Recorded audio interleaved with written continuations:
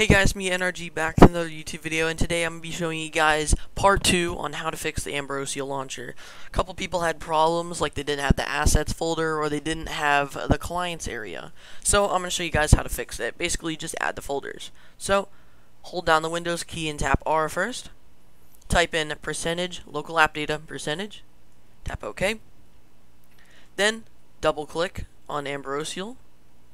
And then, there should be, if you're having this problem, no assets folder here. So, just right click, new, folder, name it assets. Okay, I'm not going to do that. I'm just going to delete it. Okay, so you got your assets folder. Now, open that up. And this should not be here for you if you just added that folder. And you need the clients folder. User import will automatically add itself once you use the clients and stuff. So you need to add the clients folder. So right click, new, folder, clients. There you go. I'm just going to remove one so it doesn't copy it. Delete. So now that you got your clients folder, open that up, then paste the file, which is linked inside of my Discord. It's right. If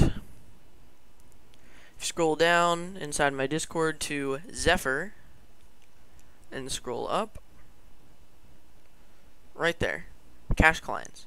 Drag it and drop it right there. This will not be here for you. It'll just be an empty folder, and just drop that there. Then you can close it and open up the launcher. And it'll take 15 seconds for your launcher to open up, and maybe even more. And it'll pop up with a pop-up, like a message box, saying, cannot find whatever. Do you wish to use cached clients? Click yes. And then there you go. After like 5 seconds, it should load this up, or maybe 10. It depends. It usually takes a little bit. Then, once this is loaded up, you can inject Zephyr and all these other versions for different clients. And there you go. Thank you guys so much for watching, and I'll see you guys in the next one. Peace.